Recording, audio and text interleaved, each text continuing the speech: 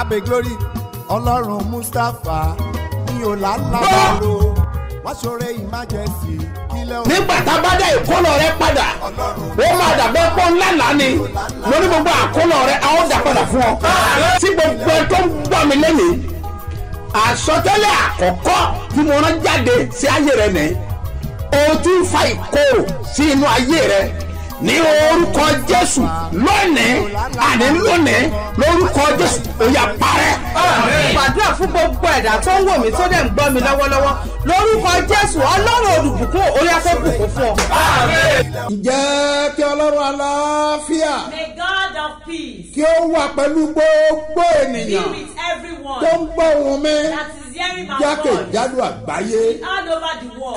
mo rán ọ̀rọ̀ àṣẹ jáde I send the word of authority ní orúkọ ọba tó mọ̀ tẹ̀mí mímọ́ in the name of the Father, Son, and Holy ní Spirit. òpin ọ̀sẹ̀ yìí At the end of this week, àánú wá orí mercy will locate you. ìbẹ̀rẹ̀ oṣù yìí Beginning of this month, àánú wá orí mercy will locate you. òní ni ọjọ́ kìíní o Today is the first day. ọjọ́ kìíní rẹ̀ o This is the first ọjọ́ day. kìíní oṣù keje First day of the seventh ọdún month. 2023 Yeah, 2023. òpin ọ̀sẹ̀ End of the week. ìbẹ̀rẹ̀ oṣù Beginning of the ẹ̀rí month. kó lágbára You see, it's powerful. méje mà ní agbára pọ̀ 7 is very méje significant. ní agbára pọ̀ 7 is era significant. bíra kóró mọ̀lẹ́jà In the name of Jesus. pàtórí dàníkàmà In the mighty name gbogbo of ẹjọ́ ń Jesus. gbọ́ mi ní kò sàmẹ́ Whoever that is hearing oṣù yìí máa gbé ọ this month will be profitable. wàá lówó lóṣù yìí You will get rich this month. tó o bá ń wojú ọlọ́ afọ́mọ If you are trusting up for food on lóṣù yìí people, o máa lóyún you will conceive in this month. bọ́ ọ bá fẹ́ gba físà If you want to receive visa, oṣù ọlọ́run á dá ọ lóhùn God will answer you this month. ọfẹ́ gbàwé ìgbélú If you want to pay your green oṣù permit, ọlọ́run á dá ọ lóhùn God will answer you this month. ẹ gbọ́ mi sà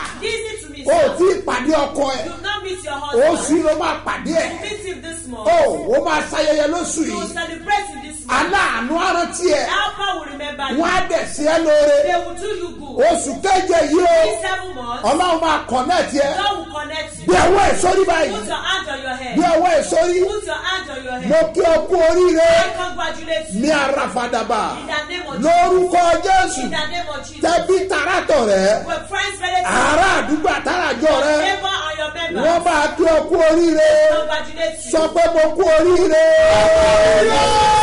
máa yẹ gàràfàdà In the name of Jesus. gẹ́gẹ́ bí ìjẹ́wọ́ ẹnu rẹ As confession of your bá a mouth, bá lè sọ mí o you can say amen. méje nàmí yẹn máa jẹ́ Say 7 amen. bí olúwa ti ń bẹ tẹ́lẹ̀ And wá the Lord leaders and the Spirit. níwájú olúwa tí èmi dúró Before the Lord, the one mo that sọ has done. àsọtẹ́lẹ̀ sáyé I ẹ prophesy to ní you. orúkọ Jésù In the name of ní Jesus. oṣù keje yìí 7 months. wàá dìde.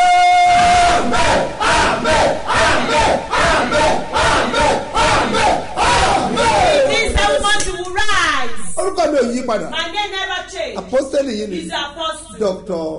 smo Mustapha JP Babasebioba láti ìjọ Seed of Christ Golden Church Land of Reality tí olùjọ wà ní Gbáremú Ìdíòbí airport area ní ìlú Ìbàdàn. ìpàdé àdúrà olóṣooṣù Bethsaida 123 iṣẹ́ mi àti iṣẹ́ ìyanu tó ṣẹlẹ̀ lẹ́nu ọ̀nà Bethsaida lọ́jọ́ wọn ni ló ń ṣẹlẹ̀ níbi ìpàdé àdúrà yìí o. ẹgbẹ́ra lẹ̀. lórúkọ Jésù ìwọlẹ̀ rí kan Babasebioba lónìí kò máa bọ̀. ó tún ti dẹ́ o. ìpàdé àdúrà tó máa wáyé níbẹ̀rẹ̀ oṣù kọ̀ọ̀kan. Bethsaida 123. oṣù keje July ọdún yìí ti dẹ́. ẹ̀fí ayé máa bọ̀ kájọ gbàdúrà kógun ọ̀sẹ̀. dídé ọjà kára àánú gbà. kágbọ́mọgbẹ́ ìbùkún ayélujára ní Sebioba headquarters. Sebioba bus stop Gbáremú Ìdíòbí airport area Ìbàdàn. Bethsaida 123 tó oṣù keje yìí. ó máa wáyé lọ́jọ́ Saturday July 1, Sunday July 2 àti Monday July 3 ọdún yìí. onísọjí àgbáyé ni international mayor of peace. His Eminence Apostle Dr. smo Mustapha JP Babasebioba àtọ̀pọ̀lọpọ̀ olórin ẹ̀mí ló máa wà ń bẹ̀. aago 8 àárọ̀ ló ń bẹ̀rẹ̀ lọ́jọ́ mẹ́tẹ̀ẹ̀ta. tó bá lè wá sí Bethsaida tó oṣù keje yìí ní Sebioba. má jẹ̀mú lórí ìrìn òwúrọ̀ máa gbàdúrà rẹ̀. àmì lórúkọ Jésù. mo gbé àwọn sókè I lift up my hands. gbogbo ẹ bá lè sàmì Someone that can say amen. lórúkọ Jésù In the name of Jesus. aláyọ̀rá ṣẹ Your dream of job will in the fulfill. name of Ní Jesus orúkọ Jésù. wàá dẹ̀ Sebioba You will reign as king. Jésù Olúwa wa. Jesus' name, my ẹ Lord. káàbọ̀ sí abala àlá. Welcome to the segment of dreams. Bùrọ̀jídé Apostle, àmọ̀ kó oṣù tuntun oṣù tuntun nù o. happy new month Wish you the same, sir. ọtí dá Amen, bá sir. ń wà láti bẹ́ẹ̀ Arábìnrin ló lá àlá yìí, ó sọ pé òun rí eku ní ojú àlá òun fi abọ́ dé pa. eku Bẹ́ẹ̀ni sà. oreku Bẹ́ẹ̀ni Sorry, sà. right? ó fa bọ́dé pa Bẹ́ẹ̀ni sà. ok Kò wá tán síbẹ̀ o, ó tún ní àwọn ajá òyìnbó tí máa tóbi fẹ̀rẹ̀gẹ̀ jẹun, ó ní ó fi ẹnu láìsí òsì òun, ibẹ̀ òun ló tají sí. This woman dreamt that she saw a rat in her dream and covered it with a plate, and also saw that ancient dog licked her left leg. Eku yẹn kò ní kàn mí àwọn kòkòrò ajẹnirun kọ̀lọ̀kọ̀lọ̀ kéékèèké tí máa ń pèsè àjàrà jẹ.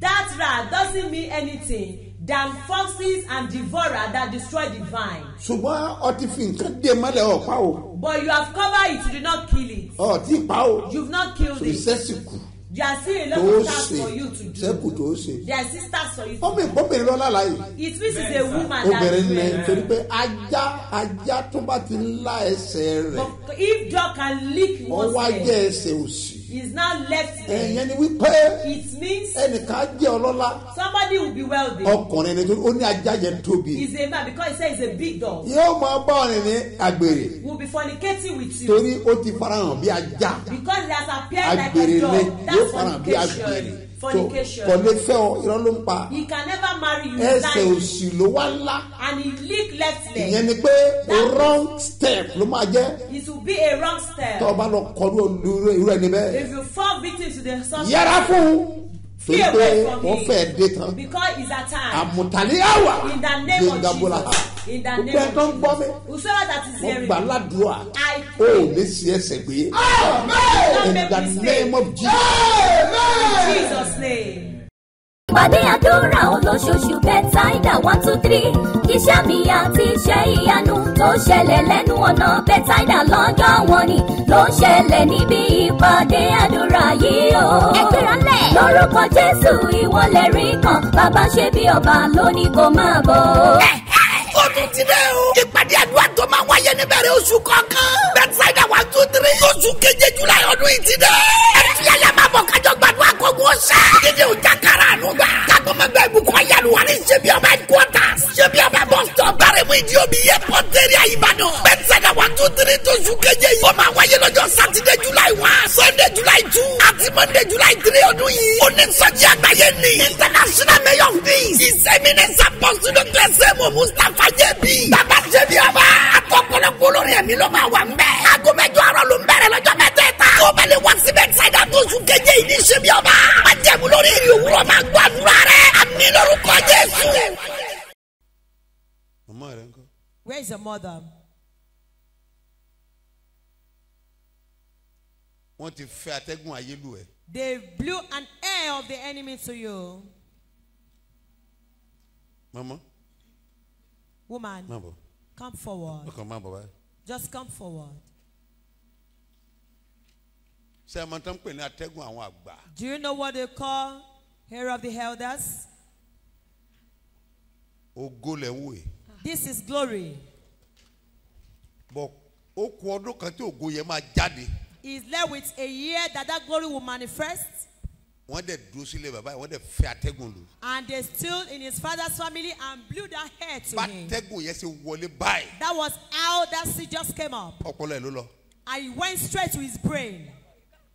mọ́ amọ̀rìn káàkiri ní àyẹ̀bàtà adébí láti yẹ ta láti dédé. ó rìn káàkiri. ọ̀rìn káàkiri mọ̀ ń bọ̀. stories mo sọ ìkísọdún mẹ́wàá o kìsọdún mẹ́ẹ̀ẹ́dógún. It's not 10 years, 15 years. ó ti lé lógún ọdún kẹ tọrọ ti lé lọ́dún ogún méjì àti márùn bó ṣe wà yìí. ó ti tó 45 years.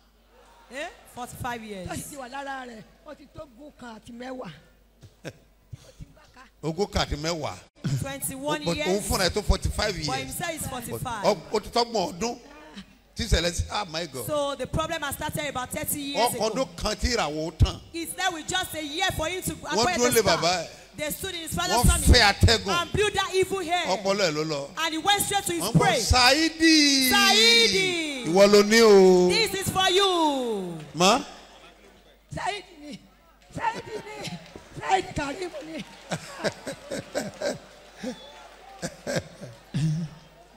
àwọn ayé ò dáa.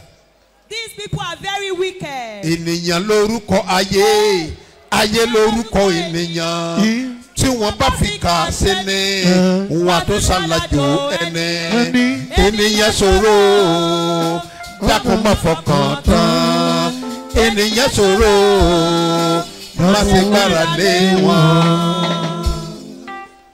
Mama. Mama. Ẹ ní dààmú. You will not suffer.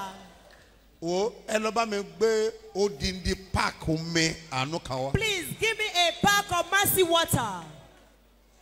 So fẹ́ ká mú ọ lára dá bí. Do you want to be made whole? That is the question that Jesus asked. Ìbéèrè tó bẹ̀rẹ̀ nìyí.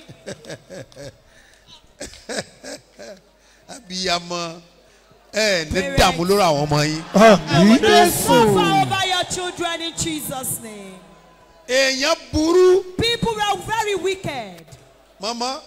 Mama. Ẹ má sọkún. Weep no more. Àwọn tó mọ̀ yín. It's the people that know you. Tí wọ́n fẹ́ kẹ́ gbádùn ògo yẹn ní ta ọmọ yẹn lọ́fà. That don't want you to enjoy that glory that shoot him arrow. Inú atẹ́gùn ló bá dé. He escaped through here. But Jésù fúnra rẹ̀. But Jesus himself. Ẹni tó wọ ọkùnrin Bethsaida. That healed the man at the pool of Bethsaida. 38 years. Fún ọdún The same God. méjìdínlógójì Ọlọ́run kan náà. Ó wò yẹn sàn. Will heal you and make you whole. Ẹ má sọkún sá. Weep no more. Ogun ti ṣẹ́. Battle has conquered. In the name of Jesus. Ní orúkọ Jésù Kristi. You are set free. Ó ti dòmìnira. In the name of Jesus. Ní orúkọ Jésù. Ó dà fún Jésù. Àdúrà mo kàn fẹ́ ká fóònù nígbà. I just want to pray tonight. But Khadija. Khadija. What is your name? Kí lorúkọ ẹ? Khadija. Kí ni Khadija? Kí ni Khadija? What's Khadija? What's Khadija? What's the difference? Ẹ̀rù Ọlọ́run bà mí. Pastor mo ń bọ̀ jàre. Ó bà mí gan. Pẹ̀lẹ́. Fine girl. Ọmọ tó rẹwà. Fine girl. Ọmọ tó rẹwà. Wọ́n ti gbé bridge sáàrin ìwà àtọkọ ẹ. They put a bridge between you and your husband. Tó o bá kọjá òkun, o ò lè rọ́kọ ẹ. If you did not pass it, you can't get. Ìlú wo lọkọ ẹ ń gbé? Ó ti lọ UK. Ó ti lọ UK. Ibo wọ́n ń gbé? Where are you living? Ẹ̀rù Ọlọ́run bà mí o. Atúniláṣírí. Ohun tó bá ti pinnu lọ́kàn rẹ̀ kò sẹ́ni tó lè dúró. Khadija. Khadija. Ibo ni wọ́n fẹ́ máa gbé? Mo ti submit application mi, mo ń dúró fún ìsìn.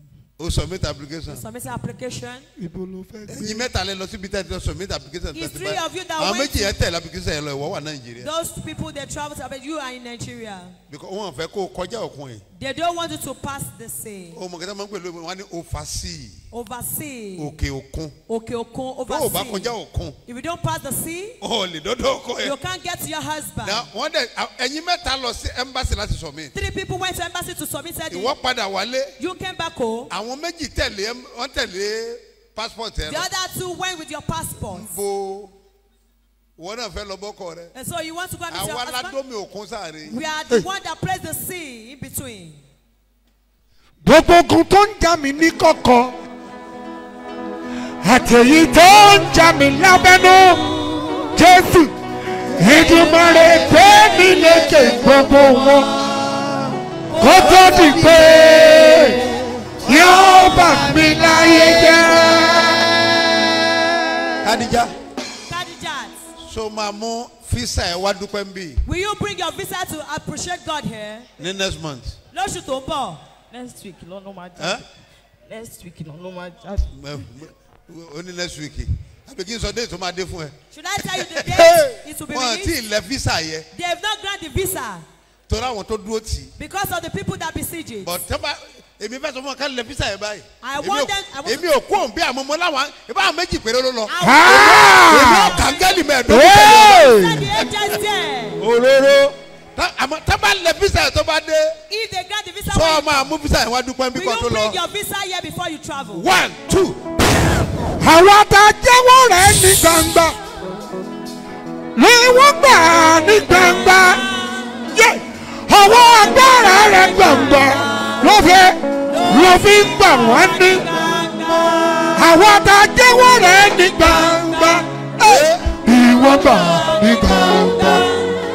Ọwọ́ agbára rẹ̀ gbangba ló fi ń gbà wọ́n ní gbangba gbangba gbangba gbangba. Jésù Jésù Jésù tọrọ tọrọ Ọlọ́run ṣe bí ọba kàbìtì kàbìtì ló ń dá ayé fẹ̀ǹfẹ̀ fẹ̀ǹfẹ̀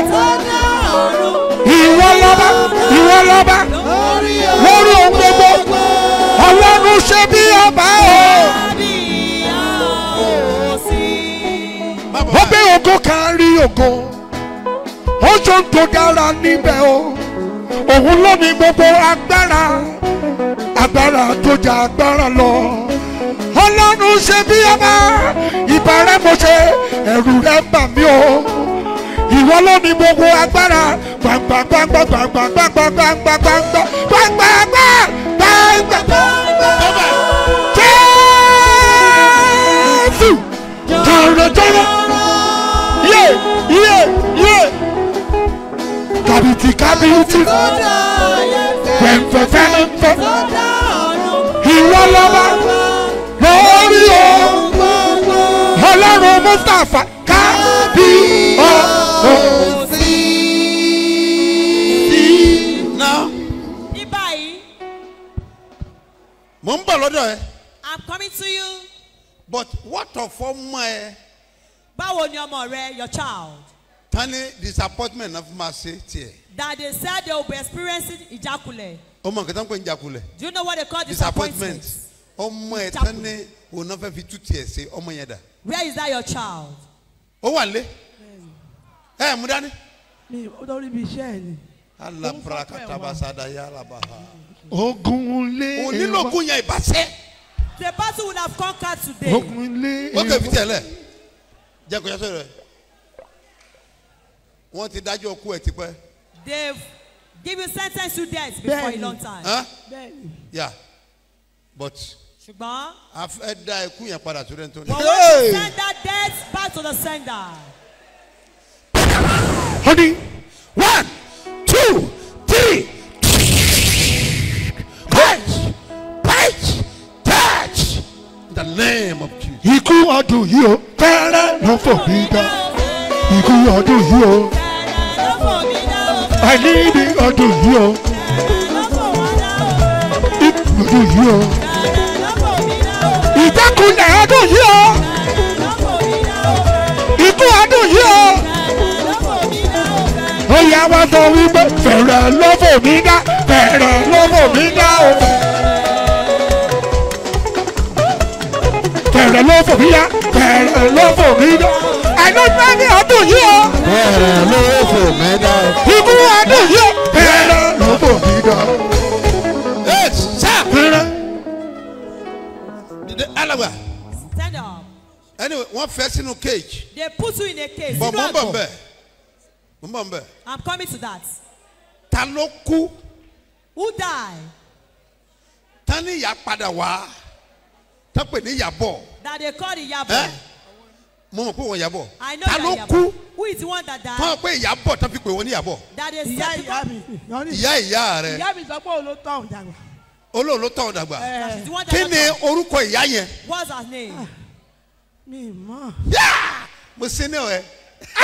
senior you. ìjìnlẹ̀ nínú ìjìnlẹ̀ ẹ ṣe wo ìjìnlẹ̀ nínú ìjìnlẹ̀ o ẹ ṣe wo àná mi sọ̀rọ̀ ẹ ṣe wo òní ni a sọ̀rọ̀ àṣírí àtú dádì ọ̀la ni a tún sọ̀rọ̀ tòrọ àṣírí àtú gangan ẹ ṣe wo ìjìnlẹ̀ ìjìnlẹ̀ ìjìnlẹ̀ ìjìnlẹ̀ o iye ẹ ṣe wo. alàgbà ó pẹ́ o ti ń dààmú. it's now you've been suffering. já ṣàánú ẹ. let's help you. in the name of Jesus. lórúkọ Jésù. elagabodaga in the sanda. name of Jesus. mo gbọ́ ẹni tí ayé ti mú. whosoever that you can. táwọn rò pé ò lè lọ. that they think you cannot mo move. rán àwọn áńgẹ́lì. I said the angels. níbi tá a dá ẹ dúró sí. to where you been delayed. ká máa fọ́ padà bọ̀. they will bring you up in the name of Jesus. lórúkọ Jésù Kristi.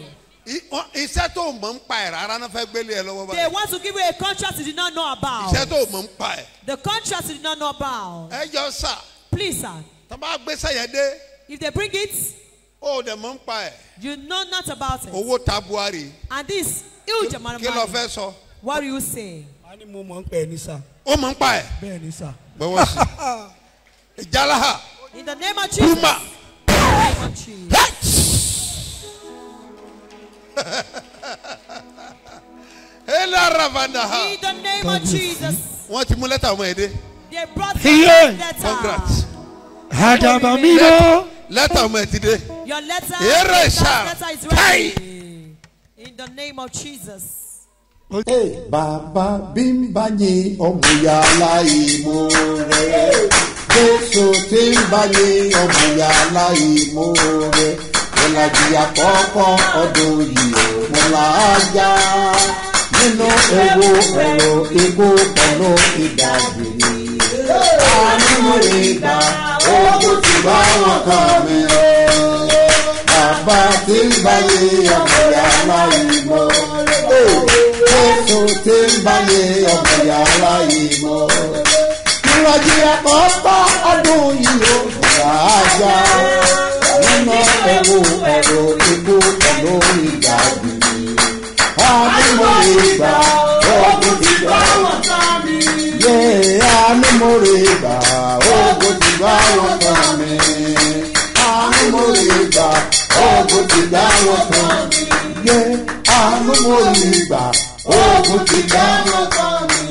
Ẹ gbọ́ mi sà. Listen to me, sir. Òní ọjọ́ kẹ́ni. Today the first day. Oṣù keje. Of the 7th month. Ìlàjì ọdún. Half of the year. Ọjọ́ tó dá yàtọ̀. The day that is different. Ọjọ́ tó láǹfààní. The day that is profitable. Ọjọ́ àsìkí. The day of glory. Ọjọ́ ìyìn. The day of praise. Àní ọjọ́ agbára. The day of power. Ọjọ́ yóò ṣe fi ṣeré. This day is not a joke. Ẹ gbọ́ mi sà. Listen to me, sir. Èmi dúró bí wòlíì rẹ̀. I stand as his prophet. Mo sọ tẹ́lẹ̀ sáyé. I prophesy to your life. Ní orúkọ Jésù ti Násárẹ́tì. In the name of Jesus Christ Ní of oṣù Nazareth. keje yìí. In this 7th Wàá rí mú lórúkọ Jésù. Make it in Balẹ̀ aláwọ̀dà mọ̀nsẹ̀lẹ̀ in yìí. the name of Jesus. Àṣẹmọ́rán jáde. I send forth Mo ní authority. oṣù keje yìí. This 7th Before month. the end of this month. Kí oṣù yìí tó parí. O máa rí mú lórúkọ Jésù.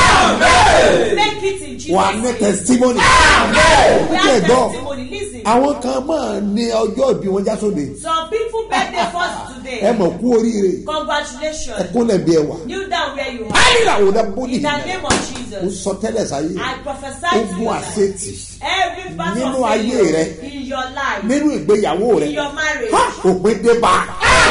End will come to In the name of Jesus. Happy birthday Ẹ kú ayẹyẹ ọjọ́ and happy wedding ẹ sì anniversary. tún kú ayẹyẹ ìgbéyàwó. Àyájọ́ ọjọ́ òní yàtọ̀. Today is different. Mo dẹ̀ mọ̀ pé And I know that Ọlọ́run máa dá ọ láre. God will justify Ẹ gbọ́ mi you. sà, This òní is gangan ló pé ọjọ́ méje gbáko. today class 7 days Tá a ti ń súre that we have been blessing. ìbùkún àti ìbùkún sórí ẹ̀. Blessing and dew of blessing. Báwo lóṣù yìí gan ò ṣe ní pé ọ? How will this man not be profitable? Nígbà tá a gbàdúrà ọjọ́ méje. When we pray for 7 days. Bọ́ wá parí tí ọjọ́ kìíní oṣù keje. And it's end of the day of the 7th Oṣù yìí month. ó ti ṣí ọ lórí ọ̀rẹ́ ni. This month have do you go. Gbọ́ mi sà, This is mo sir. fẹ́ sọ nǹkan kan fún ọ. Let me tell you something. Àyájọ́ ọjọ́ òní. A day like this. Ọjọ́ tá a máa ń kóra wa jọ pọ̀ láti yin Ọlọ́run ni. It's a day that we gather to praise God. Ọjọ́ tá a máa yin Elédùmarè. The day we will praise the Almighty God. Èèyàn gbọ́dọ̀ má sí wájú Ọlọ́run One must not fail to be in ní the presence àyájọ́. of Ó ní God. àwọn ọjọ́ kan tá a yà sọ́tọ̀. It has a day that we have set Bá a aside. bá ti ń kọ ọjọ́ ìmọ̀ máa yànnàná ẹ̀. Once we are counting the days that we are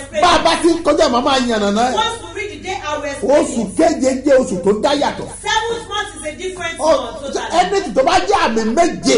Anything that's symbolic Àmì 7 Ọlọ́run ni. is a mark of God. Bẹ́ẹ̀ni, Yes. fìtílà iná méje ń tàn bẹ̀. 7 lamps Kí lightning, túmọ̀ sí ẹ̀mí méje ti which Ọlọ́run. means 7 spirits of God. Méje ní túmọ̀. 7 is meaningful. Jásáré ohun tó wí. Let's quickly see what Nínú it ìwé says. ọba kìíní. In the book of 1 Orí kẹjọ. chapter 8. Báwo ẹsẹ̀ kìíní ẹ̀. Look at verse 1. Ọba kìíní. 1 King Orí kẹjọ. chapter 8 Ẹsẹ̀ ìkíní. verse 1. Kí ní ṣe pẹ̀lú Sólómọ́nì? What did they do with Solomon? Yes. Nígbà náà ni Solomoni pàpéjọ àwọn àgbà Ísírẹ́lì. Bíbélì wípé The Bible says Sólómọ́nì ó pe àpéjọ àwọn àgbààgbà ilẹ̀ Ísírẹ́lì. he assembled the elders of Israel. Àyájọ́ òní kò sí pé mo lọ́lá mo fẹ́ jókòó sílé. Today there is nothing I am. I want to stay at home. For God so loved the world. Ó kọ́kọ́ sí ọjọ́ Sátọ̀dé. Torí pé Ọlọ́run fi ayé tó bẹ́ẹ̀ gẹ́, ó sì bọ̀ sọ́jọ́ No complain. Kò sí pé mò ń Ló máa ló ń ṣètò ní wáwájú Olúwa. Why would you come to the Kọ̀ wá presence of parú God burúburúburú. and you come and Kọ̀ dance? wá yíra. You roll Níwájú ẹlẹ́dàá rẹ̀. before your God. Ẹ tó pa ọmọ. The one that Tó protects mú you, ọkọ̀ ònú ewu. that takes you out of Ẹ tó danger,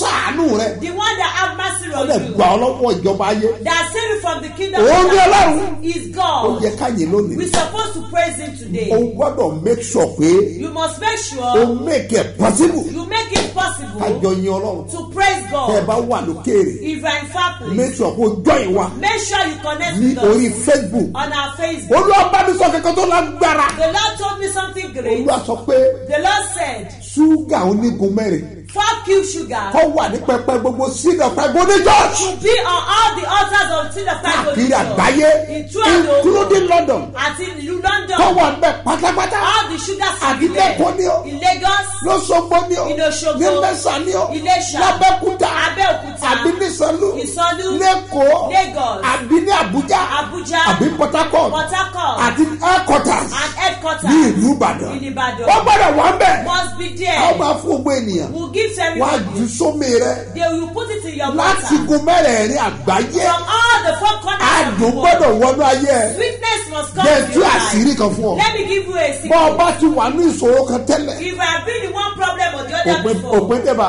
end has come to Bí me. èèyàn bá lára tó gbára ẹ̀ lójú omi. If you dreamt and you saw yourself in Àní the ocean, àgbàmí ńlá. that a great ocean, Ìdààmú àti ìṣòro nìyẹn. that's problems. Tó bá ka Bíbélì If dáadáa. you read the Bible, Nínú ìwé Genesis in yẹn. the book of Genesis, Ní orí kẹjọ ẹsẹ̀ kejì. chapter 8, verse 4, Ọ mọ̀ pé inú àgbàmí ńlá ni ọkọ̀ inú àwa. you will know that our covenant was in a great water. Yìí kankan ṣẹlẹ̀. Something was happening. Nígbà tó dé ìwé Genesis orí kẹjọ. When it got to Genesis chapter 8, Bá mi wo ẹsẹ̀ kẹrin ẹ̀. look at verse 4. Ẹsẹ̀ kẹrin ẹ̀. Verse 4. Kí ló wà ń bẹ̀? What is ọkọ̀ it? sì kanlẹ̀ ní oṣù keje. Nígbà oṣù keje. When it got to the 7th month, Wàhálà tí wọ́n ti wà for in months. the problem they will be for many Ní ojú days odò. on the sea. Agbami tó kárí ayé. That sea is very Tí spread. wọn ò mọ bó ti bẹ́ẹ̀ wọn ò mọ bó ti.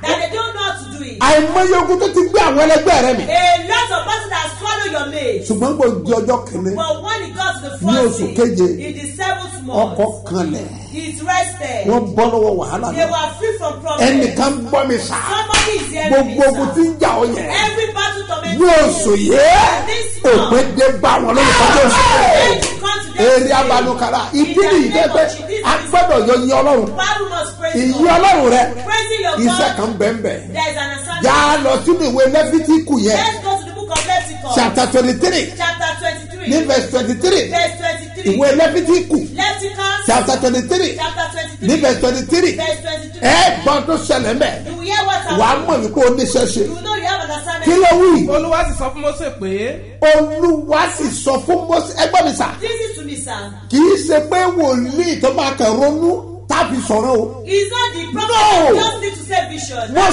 ó gbọ́ òun He Olúwa. heard the voice of God. Yes. olúwa sì sọ fún Mósè pé Olúwa wá sọ fún Mósè And pé. he said sọ to fún àwọn ọmọ Moses, Ísírẹ́lì pé Sọ fún gbogbo ọmọ Ísírẹ́lì pé.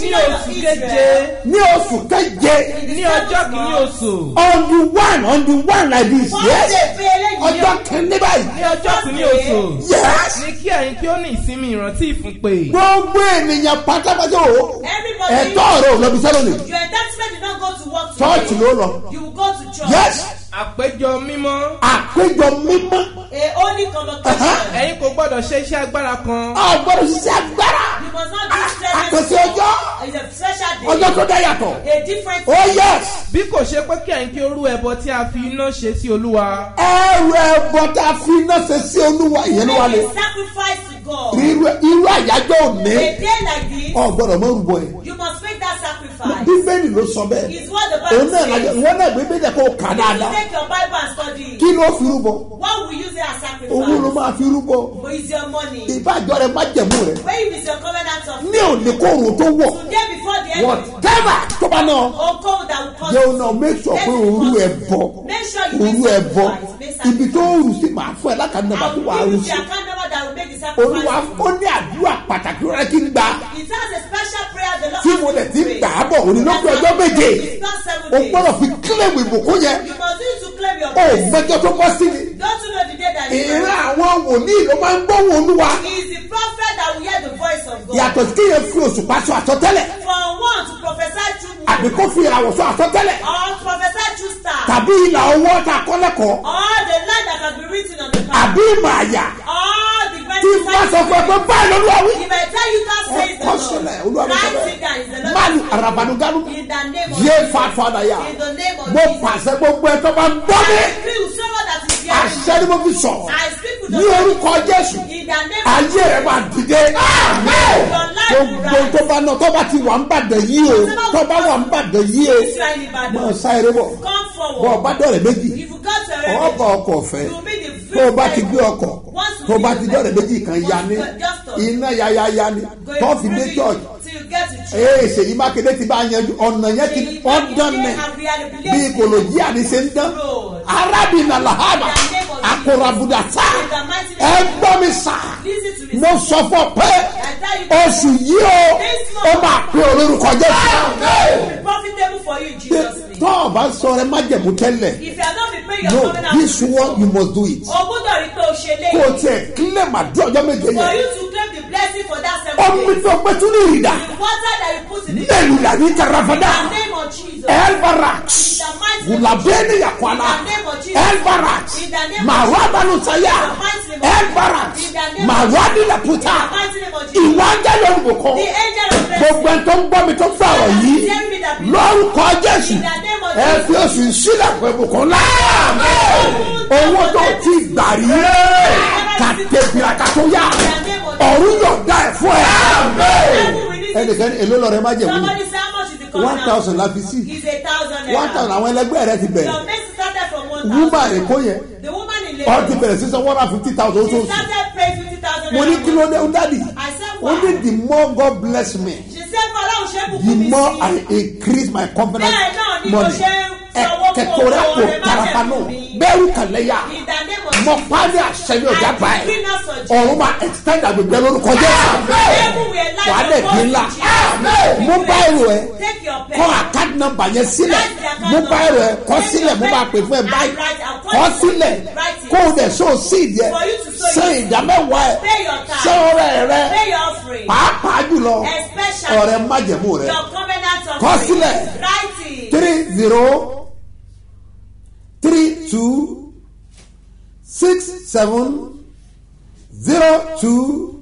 3032670285 gbọ́lẹ̀ kan sí Hear it again.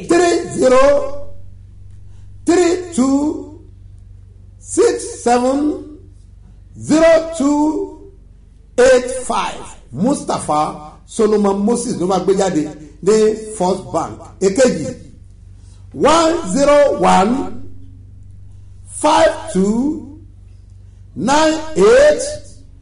1015298 gbọ́dọ̀ kan sí Hear it again.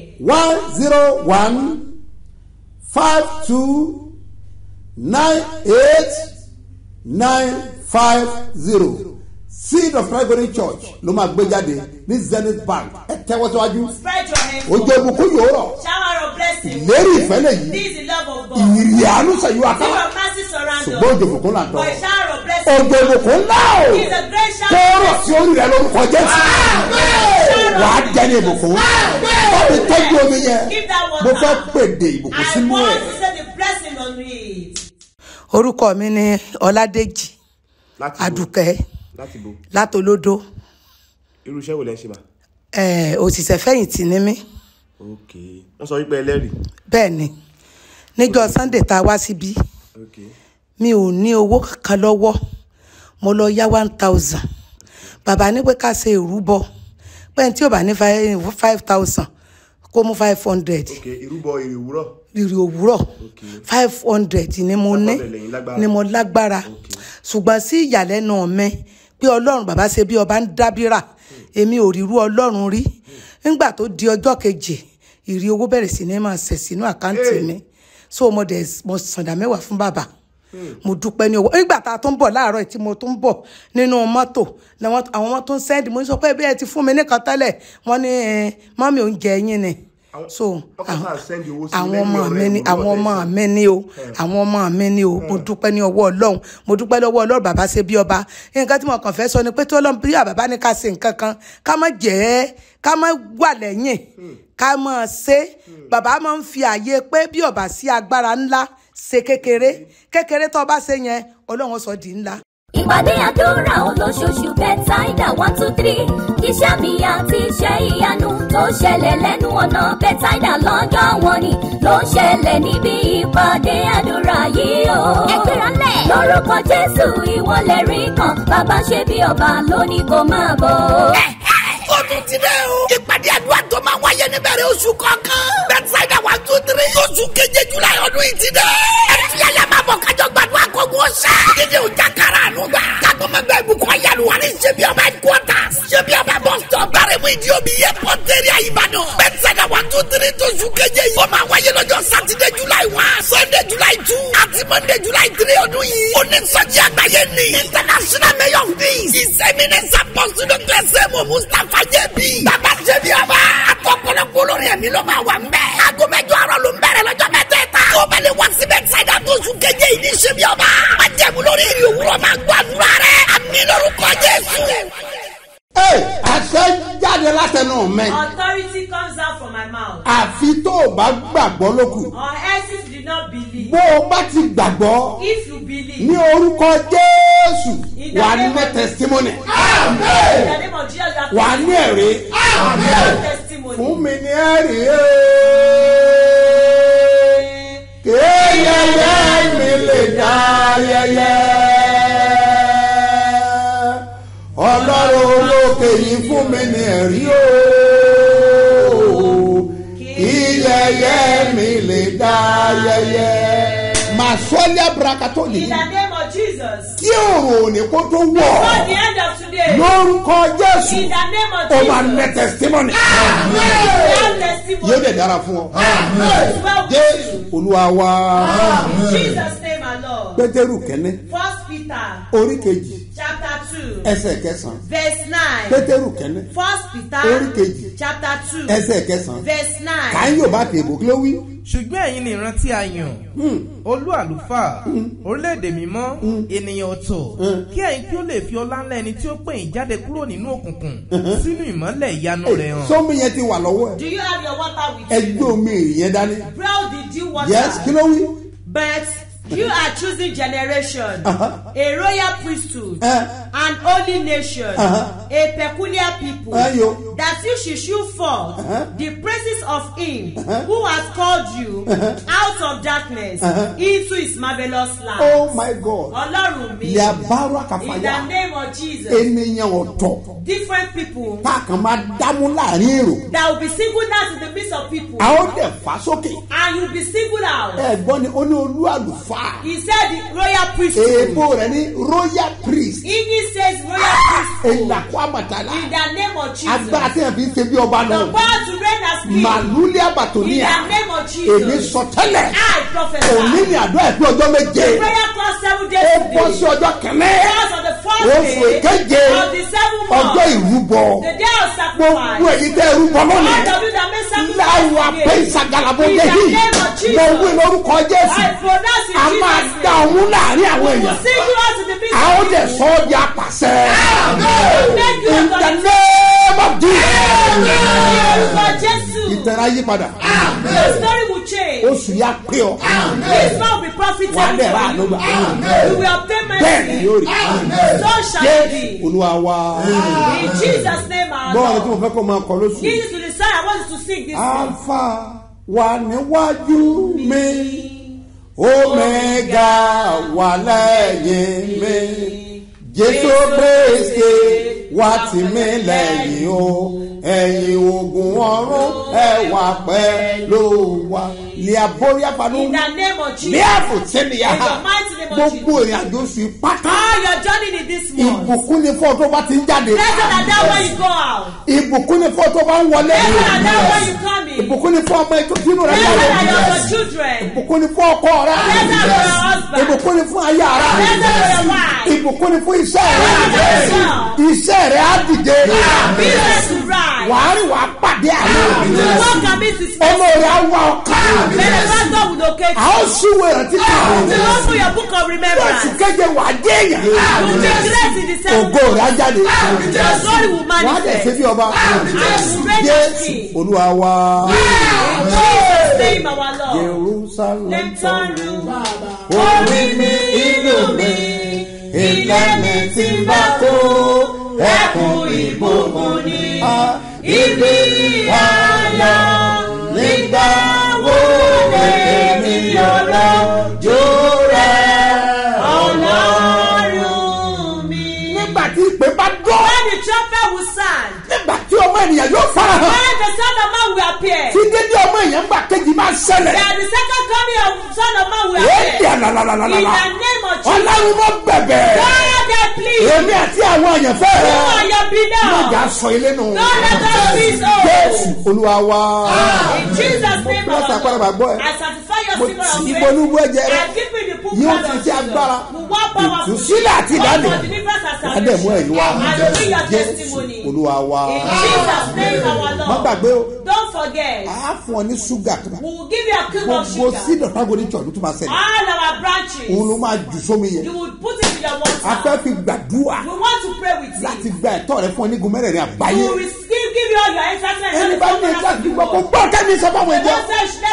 Òní máa ní agbára. Today will be powerful. Mo retí rẹ. I'm expecting. Mo dẹ̀ mọ̀ pé And I know that. Jésù máa náwó agbára. Jesus will show his mighty. Ẹ̀ẹ́kọ̀tà máa gbóná lẹ́yìn. Headquarters will be great. Iṣẹ́ agbára máa ṣẹlẹ̀. Miraculous thing will happen. Òróró oṣù yìí. The oil for this Kò month gbọ́dọ̀ fún ọ́rù. must not elude you. Wàá dẹ̀ ṣe bí ọba. And you will reign as king. Kọjú sí ẹnìkan. Praise somebody. Fi dá lójú pé.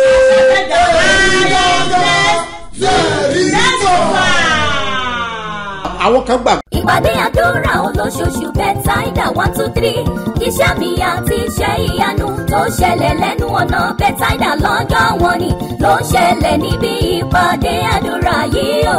Ẹgbẹ́ra lẹ̀ lórúkọ Jésù ìwọlẹ̀ rí kan Babasebioba lóní kó máa bọ̀. Ó tún ti dẹ́ o. Ìpàdé àdúrà tó máa wáyé níbẹ̀rẹ̀ oṣù kọ̀ọ̀kan. Bethsaida 123. Oṣù keje July ọdún yìí ti dẹ́. Ẹ̀fí ayé máa bọ̀ kájọ gbàdúrà kọ́gbọ́n ọ̀sẹ̀. Dídé òjà kára àánú gbà. Kágbọ́mọgbẹ́ ìbùkún ayélujára ní Babasebioba headquarters. Babasebioba bus stop. Gbáremú ìdí omi yẹ pọ́ńtẹ́rì Ìbàdàn. Bethsaida 123 tóṣù keje yìí. Ó máa wáyé lọ́jọ́ Sátidé July 1, Sunday July 2 àti Monday July 3 ọdún yìí. Onísọjí àgbáyé ni. International Mayor of Peace. Ìsẹ́mínẹ́sì Apostle Dr. Semo Mustapha Jebi. Babasebioba. Àtọ̀pọ̀lọpọ̀ olórin ẹ̀mí ló máa wà ń bẹ̀. Aago mẹ́jọ àárọ̀ ló ń bẹ̀rẹ̀ lọ́jọ́ mẹ́tẹ̀ẹ̀ta. Tó bá lè wá sí Bethsaida tóṣù keje yìí ní Babasebioba. Májẹ̀mú lórí ìrì òwúrọ̀ máa gbàdúrà.